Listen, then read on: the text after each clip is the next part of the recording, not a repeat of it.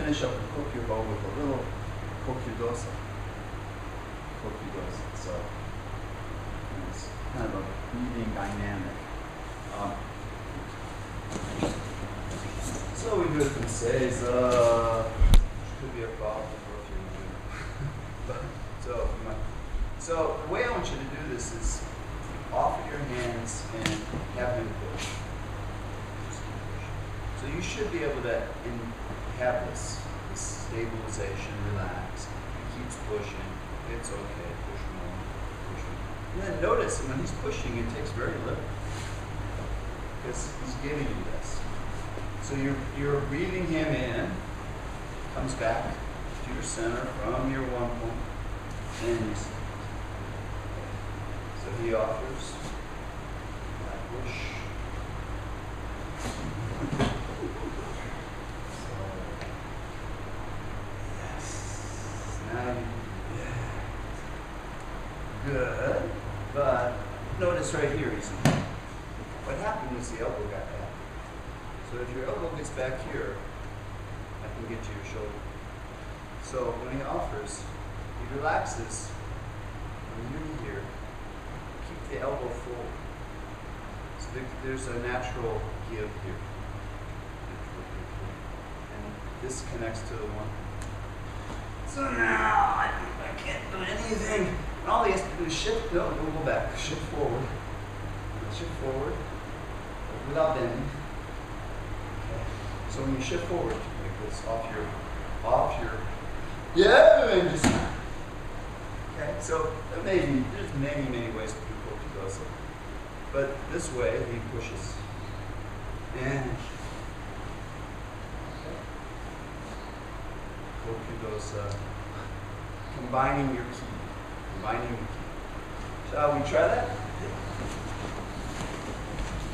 And again, you don't want anything to come up. So, you don't want to, so you're here, shifting, and moving. Why do we call this Kokyu Dosa? Because you want to breathe your partner in. Once you breathe them in, you're one with them. Right? So then when you exhale, you're relaxing and you're moving with them. One of the first contexts in which Kobayashi Sensei talked about Shodo Seisu was in Kokyu Dosa. And actually you can read articles and he'll tell you there was really a series of events, but he felt that Shodo Seisu was very important, that when I offer my hands, already before he touched, I've already touched him. If that's the case, it's very easy.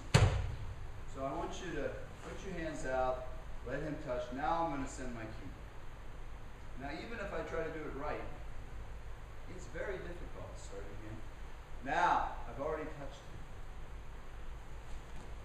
Now when you do Shodo Seisu, Kokyu Dosa, I want you to do this as minimally as possible. So without time, I'm here.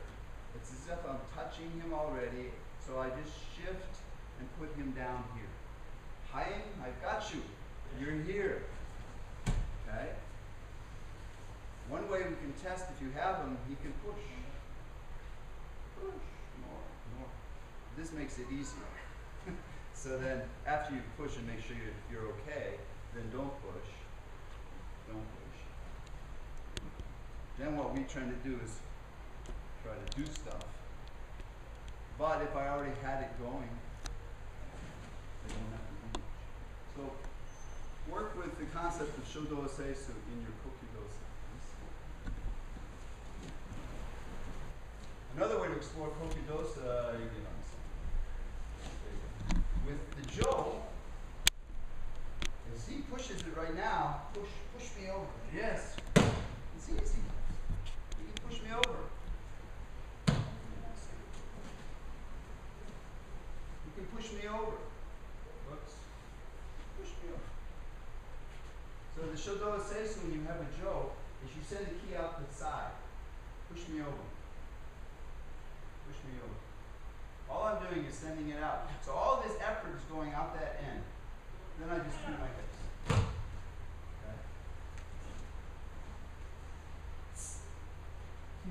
Okay? Okay? So if one side you can't work, then just go to the other side. But don't go this way, because he's actually stronger than I am this way. Because I'm trying to invade his territory, which just messes me up. Push. Okay, just, and then as this goes, follow it with your own hips. Follow it with your own hips. So this is Kokyu Dosa with the jo. You need one jo per head. Okay? If I offer and he pushes, oh, push. Yeah. Push. I don't let go this really, but you don't really need it as long as he's pushing forward, right? And then shift. Okay. So don't, what you mess it up is if you try to, it's just not much happening. It sort of collapses on you. So the key goes this way and it naturally collapses this way. Don't raise it. Don't withdraw. It is what? It's like a building, 10 floors, and you're taking the second one out. There goes the second one. Okay, a little Kokyu Dosa.